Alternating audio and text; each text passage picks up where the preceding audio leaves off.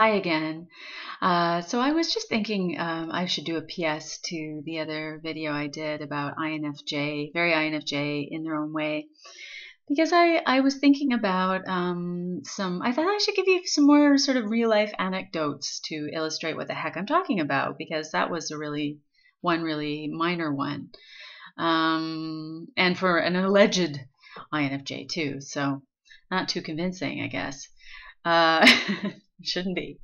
And speaking of that too, I also want to tell a little bit of stories because it's fun, and maybe some people will feel, some particularly INFJs will feel comforted by it, or they'll identify with it, or I don't know. And also because I think that a lot of you guys out there must be thinking I'm completely full of shit about having known so many INFJs.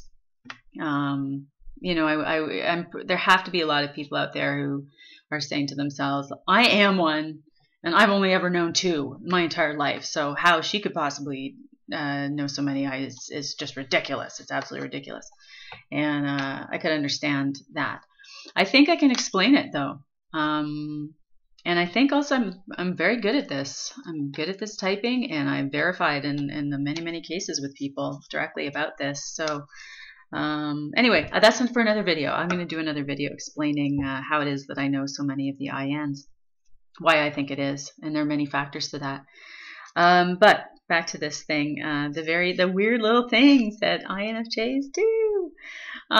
So not so long after I made the video, I got a call from a really dear INFJ friend who I've been seeing, probably the one I've been seeing the most of this past year and a half or so, and she was so cute. She was talking. This also harkens back a little bit to the other video I made earlier today about what is at the crux of the difference in tidiness between J's and P's. And what she was talking about is how she has a hard time with sleeping, and she had a very hard time lately. And she said, I think the reason is I've been so excited about reading she's been reading this book. I don't know the name of it, but I bet a bunch of you will. What's her name? Mary Kondo, Mary Kondo, some organizational guru who's written some books on the subject. And my friend is all into it, as I'm sure plenty of, not just INFJs, but definitely plenty of INFJs would be into this. And she's been explaining to me this concept of just some quite intriguing ideas in organization that, of course, being me, I've never paid any attention to. I've not thought about it as much as I should, and let alone to anywhere to the extent my friend does. And she was introduced me to this concept of like sparking joy. The idea that you shouldn't have anything in your house that doesn't bring you joy. And there's this other key concept in this book, apparently, that I need to read too. I think it sounds really interesting, saying that that you should only need. This does appeal to me too, because I hate it so much. I hate doing this. I hate tidying. So Mary Kondo has some concept of you should only need to tidy once in your life, because if you do it right, that's all you'll ever need to do. I was like, oh, just once? Wow. But it's quite a process, and it's very intensive. It sounds kind of spiritually based a bit. It's definitely of appeal to people who are big picture thinkers and think about the meaning of everything. And the idea is that if I'm not mistaken, is that you go through all your belongings one by one, and you really consider each one, and you consider what it means to you, and you consider, does this bring me joy? Do I need to hang on to this? Is this, and then like really winnow out with a great deal of thought. You winnow out the inessential, so that all you're left with is exactly what you really is good for you. You've decided is good, and thoughtfully have decided is good to have around you. And of course, all those things have sort of systems for how they're to be organized. And then all you need to do is just maintain those little systems, and not thoughtlessly ever add to or thoughtlessly mess up the arrangement of those things. So anyway, even I could get into this, and my friend, she wants to help me with that. And So she's telling me all about it. She knows I love to hear about it. And she told me that she said, I think that part of the reason I've been having trouble sleeping the last few days is because I get into bed and I'm just so excited. I'm so excited about the holidays coming when I can purge and purge and purge. And she said, I'm just lying awake, like thinking of all these creative ideas for how I can rearrange things. And I can't wait to just divest myself of all of this flotsam that is just weighing me down to the past or distracting me or whatever. I just can't wait to get rid of it. So she's just can't. That's what she's looking forward to. So like that's a good example, right? And again, she's another one of the many INFJs I know who is not a total neat freak, clean freak, you know, spotless, you know, it's spotless under her fridge kind of J's. She's not.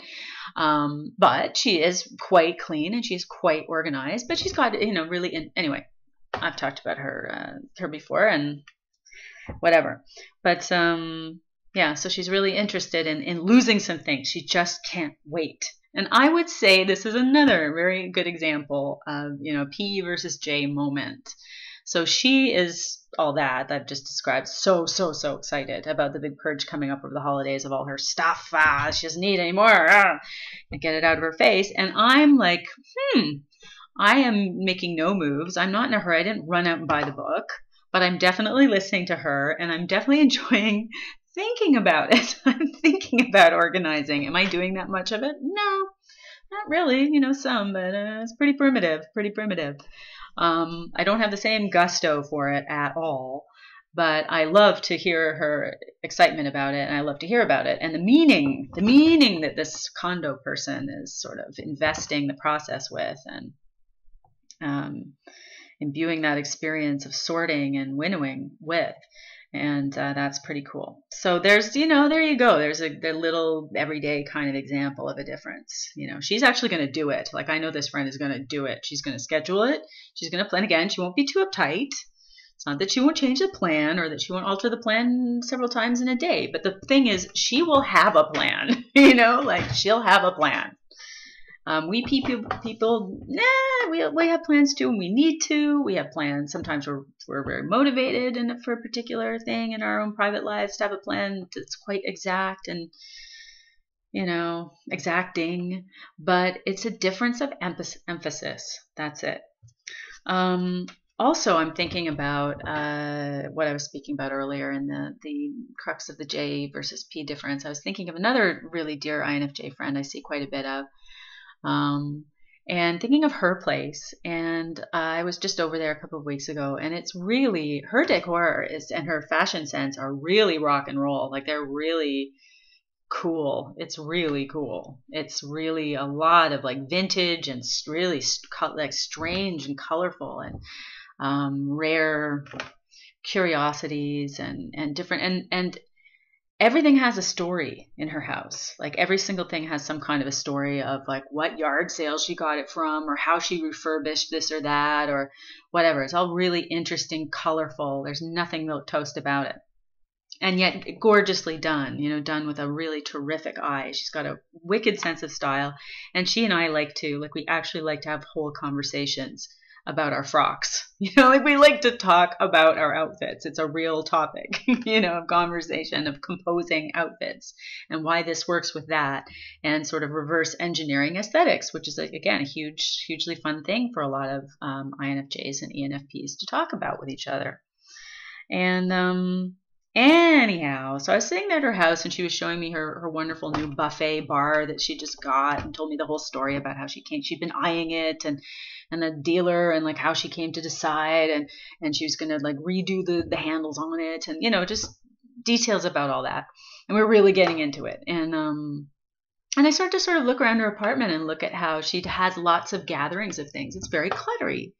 And she too, like she'll totally she doesn't think twice about letting her kitchen go straight to hell and deeply to hell when she's really busy with work for a couple of weeks. Like she does not give a crap. And that's, you know, any P would know what such a kitchen is like, you know, to have one.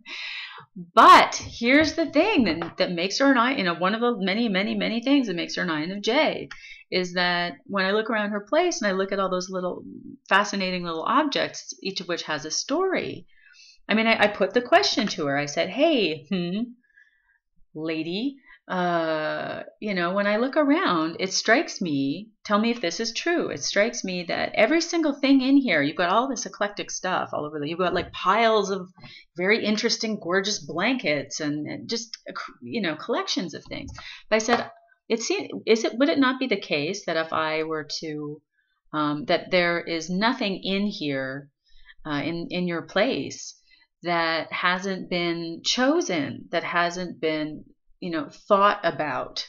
You went through a thoughtful process of choosing the thing in the first place, fixing it up or altering it to be exactly the way you want and the way you envisioned it with your massive creativity, and then saw to it that that was done the way you wanted, or you did it yourself, or you learned how to do it and did it yourself. But you made it happen. You created the effect, right, in a very concrete way. And then it's meaningful to you. It's meaningful on all these different levels to you. The reasons why these objects are beautiful to you. Sorry, this is the way I put it to her. I said, is it not the case that everything in this apartment is either useful or beautiful, and preferably both? And is it also not the case that you've thought about pretty much every single thing that I can see and view in this great big double room here? And she said, yes. That's very INFJ. Very INFJ. Could be ENFJ too. And it could be, it arguably could be with a bunch of the different J types. But also the ES, like the FJs, I would say. Yeah, the FJs. Because they tend to take a lot of care with their environments as well. They really care that things be kind of the way they want. But the NFJs are many of them, the majority of them are not extremely fussy about everything in their environment, but they do tend to be more thoughtful on the whole. So there's that. Now, about weird little things, I was just reminded of a very special guest that I had last summer. I don't know if she ever looks at these things of mine, but let's call her Yari Milp. Yari Milp was a very, very special person who came through, and she's in a creative field, and she's someone that I just got along with right away. We just liked each other right away, had lots and lots to talk about, and the conversation was just uncommonly, it was very satisfying right away. She would just say things, and as so often is the case with my INFJ loved ones, I feel like what they say is complete. Like I don't, for once, blah, blah, blah, blah, blah. For once, like when they make an observation about something, I have nothing to add at all, quite often. And I just feel so warm and verklempt about it, that I don't have anything to add, because they've said something that's interesting and unique and insightful and considered and true. I have nothing to add. I just enjoy it. So anyhow, she and I had that going right away. And here about the funny little things that INFJs do. Here's just again, there's thousands of them over the years from all these different INFJs, but this one's kind of illustrative. I was really tickled by it. So it so happened that I was talking to her about INFJ stuff. She had never, before her visit here, she had never really heard of the model. Didn't know anything about it. And so I was just she's like, well, tell me all about it. And she's multitasking. Okay. So I'm telling her about the different preference scales and yada, yada, yada, and, and checking it. And as she's listening and having a conversation with me, she's still getting on with her day. Okay. And I'll say something about this Yari. She also is someone who, is very obviously creative in how she puts herself together. But she's got a very clean style. So it's very obviously bohemian and artistic, but it's also, again, there's nothing random, nothing worn, and nothing like flying away or flouncy or just a happy accident. It's like everything has been decided that she puts on herself. And it also happens to be comfortable in her case. So anyhow, so she's doing this sort of free form thing while at the same time being very J. And so what she was doing is coming in, she decided So again, she sort of like planned to have an independent day, going out and doing God knows what all day, all by herself, which she was just so obviously so happy to do, just be by herself all day out in the city and explore the city. And but she's, you know, she seemed, I could tell that she was going through morning routines. I could just tell from the way she was doing things that she does this every day. Like she has this drink in the morning for breakfast, and she does these exercises or whatever, and then she does, you know, she knows exactly what she's putting in her bag before she goes out for the day. Like things are routinized to some extent and in a thoughtful way. So there she was, while we were talking, she came to, so I think so that she could, I don't know, but I can't know for sure, but I think she was doing this perhaps so that she could talk to me easily and also be on time for her idea of how the day is going to go in a somewhat structured, free-form yet structured free-form way. And she didn't want to waste any time, so she came out and she just plopped herself down to sit in my living room floor, on my living room floor, to put her makeup on in this mirror I have kind of just lying on the floor there. I like it there, so it's not mounted, it's just kind of a weird jumble, but it looks good and I like it, so there it is. And so she just plops right down on the floor and starts like putting her makeup on, and she's also got some natural light. That's always a good idea, putting your makeup on in the natural light. And that's coming in on the other side. And I'm just thinking that so there she is, and she's just doing, so she's doing something really weird, like really unconventional, to be doing her toilette this way. And it's very odd, but she's completely, you know, she's not embarrassed about it whatsoever. And she's thought about it, and it all does make sense when she didn't have to convince me, you know, that's kind of how I like to do things, when I think about them for doing them. And, yeah, she's just chatting away and very like, you know, we were talking about some of the preference scales and like giving examples of like introvert. And she's like, yep. Like again, just very, yep, that's right. Didn't hesitate about what the preferences were. And there were a couple she had questions about, but like just quite decisive. So that's a little mini portrait of one like lovely INFJ who's like massively creative, massively and obviously operating on a very intuitive basis a lot of the time in her actions, but who also is very together. So she's again wild, but she's also together and organized and has her structures that, you know, facilitate her self-expression as a creative person, and goes about that. And I just thought that was a great example. So there you go. There's some rambles about some real life INFJs I know, and I hope that somebody got something out of that.